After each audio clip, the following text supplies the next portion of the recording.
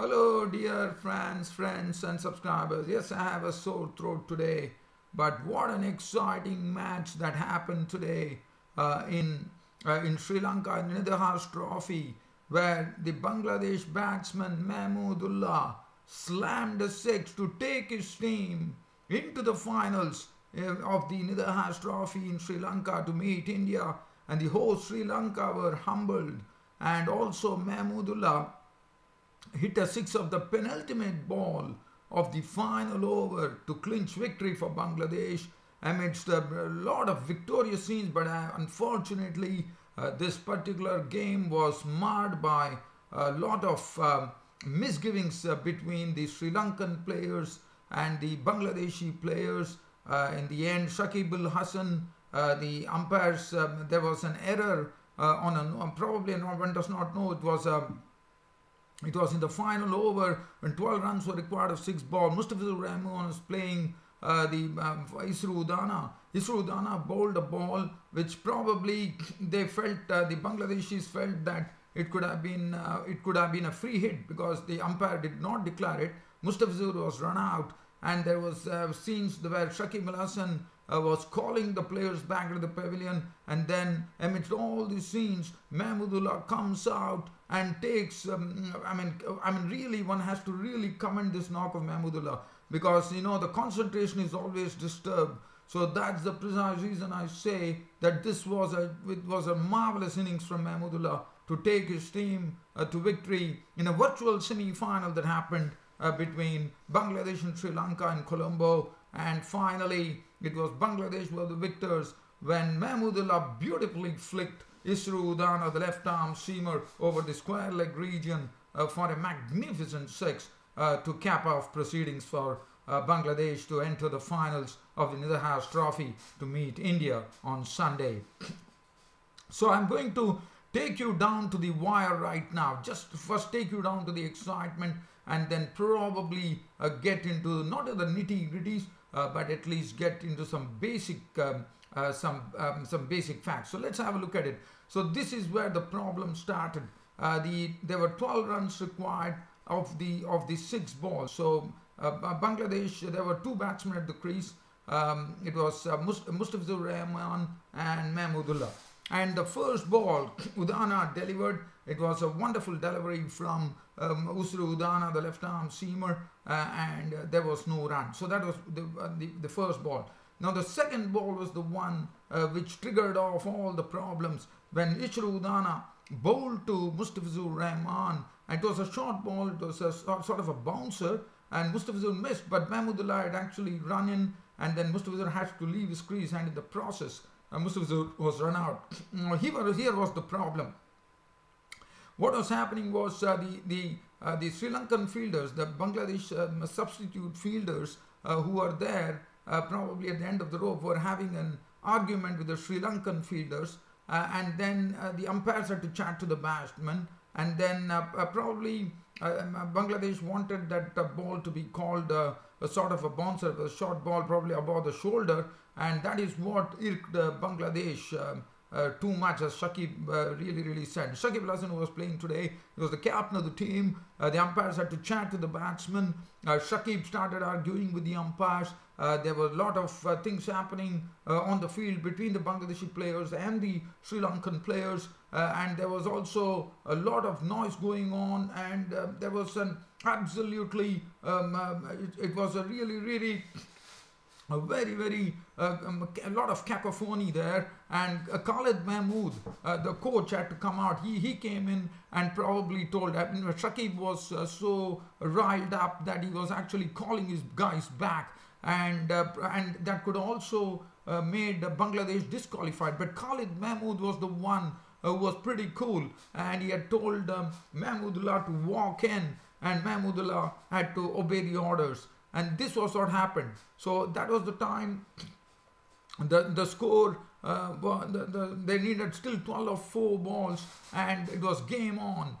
It was 4 balls there, and 12 runs were required. And Mahmudullah, one has to really say that this is not something which is very easy. You are coming back from a lot of things happening. There's a lot of ruckus around you, and then you come in here after the break and slam the very first delivery that you face for 4, and that was a wonderful shot. It was a superb shot from Mahmudullah, because this was a full and wide outside the off stump, and Mahmudullah reached for it and beautifully drilled it over the cover region for a magnificent boundary to bring the equation down to 8 of 3 balls.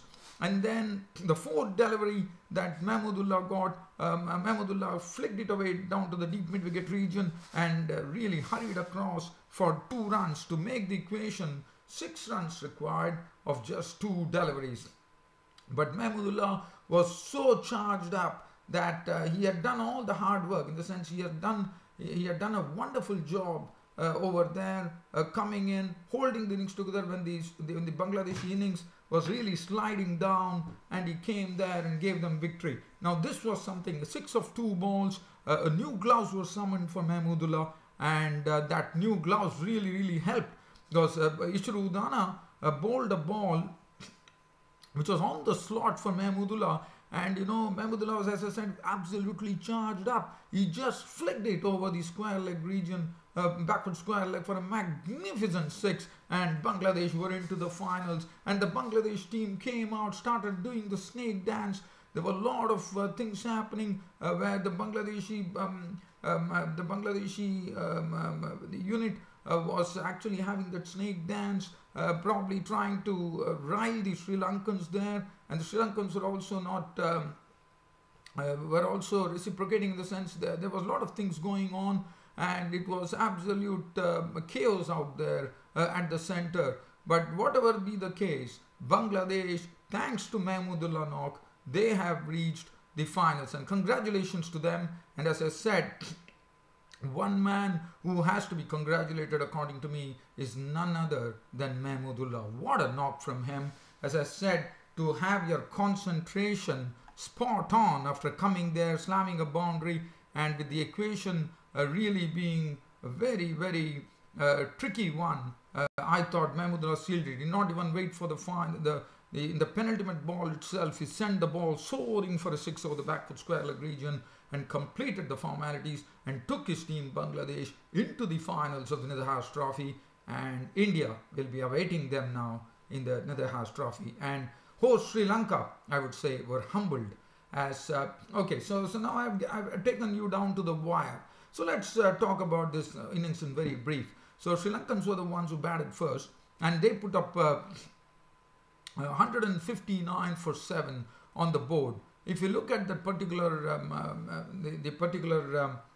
scorecard of the Sri Lankans, it was not easy going. They lost both. Mendis Gunatilaka was out for 4. Shakib Al Hasan making his presence felt absolutely early in the innings, as he was the one who picked up the first wicket. He was the one who started with the new ball, and he picked up the wicket of Danishko Gunatilaka for 4. Kushal Mendis was out to the bowling of Mustafizur Rahman for 11 of 14 deliveries, 2 fours. Kushal Pereira, and then in fact Sri Lanka were in absolute strife, I would say, because wickets started falling pretty quickly. Upal Taranga was run out for 5, Dasun Shanaka was out for 0 to the bowling Mustafizur Rahman, and Mehdi Miraz picked up Kushal Mendis to leave the Sri Lankans in a real tizzy, I would say, as they were 41 for 5 in the 9th over. And it was only the Pereiras who came to their rescue. With one end it was Kushal Pereira who was smashing the ball. At the other end was the other Thisara Pereira, and both of them really started taking the attack to the Bangladeshi camp, as they started charging and started really not only retrieving the situation for Sri Lanka, but really carrying it along, as they pushed, they together by hitting some sixes and boundaries, they took the score on to 138 in the 19th over, right? But still Bangladesh bowlers were doing a fine job there. And Kushal Pereira's contribution was 61 of 40 deliveries, which included 7 fours and 1 6. Thisara Pereira slammed 58 of 37, 3 fours, 3 sixes. Udana not out 7, then Njaya not out 1. And thanks to the Pereira combination, the Sri Lankans managed to reach 159 for 7 of their 20 overs. Shakib Al Hasan, as I said, made his presence felt as soon as he came to the team.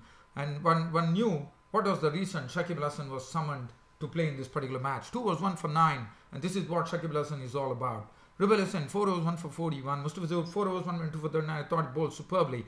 Marius and Mizaz did his job in a wonderful manner. 4 overs, 1 for 16. Mahmudullah 4 overs, none for 29. And Soumya Sarkar 2 overs, 1 for 21. Bangladesh were given a target of 160. And the start was not good. Akila Dhananjaya, the spinner, was really boring a hole into the Sri Lankan, into the Bangladeshi unit, as Nidahas was consumed for a knot. Sabir Rahman was sent back by Dhananjaya, stumped by Pereira for 13 of 8 balls, 3 fours, and then Mushfiqur Rahim was caught. Pereira bowled upon, so and there was a middle order collapse. Tamim Iqbal was the one who was doing a good job. He was playing in a good fashion, but he was also making sure that he was actually ticking the scoreboard along by hitting 4 fours and 2 sixes in a sweet knock of 50 or 42 deliveries. But then his wicket was claimed by Gunatilaka. Mushfiqur Rahim made 28 of 25 balls with 2 fours. Soumya Sarkar was out to the bowling of Mendes for 10. And now the owners and Shakib Al Hasan and Mahmudullah were at the crease at that time. There was a sort of a middle order collapse, I would say. 97 for 3, 105 for 4, 109 for 5. And then when Shakib Al Hasan departed, I'm sure Bangladesh would have got a bit of hope there after Shakib Al Hasan departed the scene. That was at 137 when Shakib Al Hasan was claimed by Udana for 7 of 9 balls. So that was the 18th over, and they still required 22 runs. But Mahmudullah is always considered to be a good finisher. So that was definitely, I'm sure Bangladesh would have had a lot of hope. But what I was trying to, and then suddenly we saw that Mahmudullah was running out of partners. Mehdi Hasan Miraz was run out, Mustafa Zur was run out in the final 11, as I spoke about. But Mahmudullah, hats off to him for playing this real blinder, I would say, because he hit boundaries, he hit sixes, but he also put the ball into the gaps, ran well between the wickets, and he was absolutely charged up to take Bangladesh into the finals, and that is what was reflected in that penultimate ball 6 that he sent soaring over the backward square leg region. Mahmudullah was not around 43 of 18 deliveries, 3 fours and 2 sixes, and very rightly was man of the match. Now, so talking about the bowling from the Sri Lankan unit, Fernando 1 over for 10 runs, never bowled after that. Dhananjaya 4 overs 2 for 37, Aponso 3 overs 1 for 19, Pereira 2 overs none for 20, Gunatilaka 3 overs no man 1 for 24, Mendes 4 overs 1 for 24, and Udana was a bit costly, and Udana would definitely be ruining the fact that he bowled a ball on the slot to Mahmudullah, which probably was easy picking, but again under the pressure that Mahmudullah was in, with all the chaos surrounding him, I thought that was a magnificent shot. 2.5 overs, no 1 for 26. Mahmudullah was an absolute hero today for Bangladesh to take them into the finals of the Nidahas trophy. Well, so from here, let's get on to the Super Sixes of the ICC World Cup qualifiers. The ICC World Cup qualifiers today saw a game between Zimbabwe, the hosts, who were playing Ireland, and Zimbabwe kept their record absolutely intact. They have not lost a single match, being the hosts of the tournament, and they are absolutely, I would say they are really living up as hosts here, as Zimbabwe had a very easy victory. In fact, one thought that Zimbabwe were really struggling at Ferrari with the batting. They were losing wickets pretty quickly, and I thought the Irish bowlers bowled well to restrict Zimbabwe to 211 for 9, but Ireland would have probably not known that Zimbabwean bowlers were pretty equal to the task, as they restricted Ireland to 104 to pick up a victory by 107 runs. And Sikandar Raza was an absolute toast. And I mean, what to say about Sikandar Raza of Zimbabwe? He has become the go-to man for Zimbabwe. Whenever the chips are down, he comes and plays an innings. Today, his man of the match innings was an unbeaten 69 of 83 deliveries, which contained 4 fours. But what was more important was he held the innings together for Zimbabwe when it was really caving along. Zuao, as usual, I mean, as a real entertainer, 20 of 18 balls, 1 4, 2 sixes. Solomon Ma, 11 of 15 balls, 1 6. Hamilton Masakadza, he was gone for 18 to the bowling of Rankin, 18 of 24 balls with 2 fours. Brendan Taylor made 25 41 deliveries, 1 4, 1 6. Sean Williams was out for 9 of 15 deliveries. Craig Irvine run out for 20 of 26. but Sikandar Raza was the man. In fact, the Irish bowlers were doing a wonderful job to have them absolutely on the rack. The score read 139 for 7, and then the repair job was done by Sikandar Raza, who has become, I would say, he's Zimbabwe's Mr. Reliable batsman here. And what a knock. He got the company of Chisoro. Chisoro gave him good company to see to it that Bangladesh played the full quota of overs. Chisoro contributed 21 of 42, 3 fours. Jarvis was out for 1, but it was Sikandar Raza who was the man who had an unbeaten 69 to his credit of just 83 deliveries, which included 4 fours and 3 sixes. And 211 for 9 was not a good score on this particular wicket, and one thought that Zimbabwe would be really challenged there. Murtag was simply superb. 10 overs, 2 maidens, 36 runs and 3 wickets, even though he was hit for a magnificent 6 by Sefar Zuavo probably in the initial overs. McCarthy, 10 overs, 1 for 59. Rankin really bowled well. 10 overs, 1 maiden, 1 for 35. Andy McBride, the off spinner, 10 overs, 2 for 42. Kevin O'Brien, 8 overs, 1 maiden, 1 for 22, bowled superbly. And Sterling, 2 overs, none for 12. Now, when the time for Ireland came to chase this 212 runs for victory from the 50 overs, they really struggled. In fact, the Zimbabwean bowlers were absolutely swarming over the Irish. They knew, the whole Zimbabwe knew that they have to do it. They were determined on the field.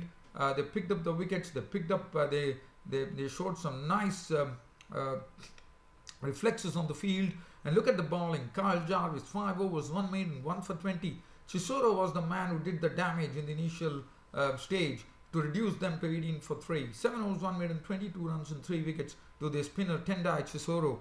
B. Muzrabani, 4 overs, none for 15. Sean Williams, 6 overs, 1 maiden, 1 for 17. Creamer, the captain, doing his perfect job. 8.2 overs, 1 maiden, 18 runs and 3 wickets. 4 overs, 1 for 11. And what tremendous bowling from the. I mean, I would say it was a sort of the Irish bowlers. I would say the Zimbabwean bowlers absolutely outplaying the Irish bowlers by bowling some very good line. And let's see this Irish team. As I said, the highest score was Peter Sterling, who was run out for 41 of 70 deliveries with 5 fours. Porterfield, as I said, Chisoro was the man who was doing the damage. Balbirni is a big wicket, and his wicket was taken by Kyle Jarvis for 2, which is a big wicket. Sterling made 41. William Porterfield, 7 of 11 deliveries, 1 4. Joyce was out for naught. The Bryan brothers disappointed, out for 8 and 7 respectively. Wilson was out for 15 of 41. McBride tried his best, but it was really getting too hard in the end. In fact, the Irish, you could see how the Zimbabwean bowlers dominated as the Irish team was bowled out for 104. McBride was not out on 9. McCarthy was out for 2. Rankin 1. Murtag 4. 104 all out. A massive victory for Zimbabwe, and they would be very happy with the start of the Super Sixes. They won the match by 107 runs. As far as the man of the match, as I said, was Sikandar Raza for his brilliant batting. I mean, one has to say that Zimbabwe definitely played magnificently against Ireland. Well, dear fans, friends and subscribers, I'm trying to see whether there's any cricket news that I could really lay my hands on. Yes, there's a Pakistan Super League cricket news that I can give you. The Peshawar Zalmi won the match against Lahore in wonderful fashion, as it was the batting of Kamran Akmal, the wicketkeeper. What a knock from him! Absolutely blitzed 107 runs against the Lahore team to win the match. And also, I'm also going to see, and also there is also one more match which was played. I'm trying to see. It was Islamabad versus Karachi, where it was Usman Khan, the pace bowler, who struck very early with 4 good wickets with some real raw pace, one could say, and that helped them roll out the Islamabad for 124, and they won that qualifier clash, as Islamabad United made 124, and it was Karachi Kings who were the victors by 7 wickets. And as far as the other match was concerned between Peshawar and the Lahore Qalandars Multan Sultans have been given the goodbye in this Pakistan Super League. And the Peshawar Zalmis 176 for 3. As I said, out of that, what a century from this this guy Kamran Akmal, who really can play really aggressively according to me. And he scored his 4th T20 century, and he made 107 runs of a Peshawar Zalmi score of 176 for 3 after Lahore Qalandars had started 170. He absolutely made mincemeat of the Lahore Qalandars bowling. And this is Umar Akmal's brother, as you all know. And Umar Akmal, as you know, he has been really struggling with a lot of problems in the Pakistan Super League this year. And other than that, dear fans, subscribers, I think it's about time for me to pull the curtain down on this daily cricket show of mine today, this on a Saturday. But what an innings from Mahmudullah to take Bangladesh into the finals. Take a bow, Mahmudullah. And as I said, India and Bangladesh will be clashing in the Nidahas Trophy T20 Tri-Series in Sri Lanka on Sunday. And I'll be doing a preview tomorrow of the India versus Bangladesh game. Until then, it's good night.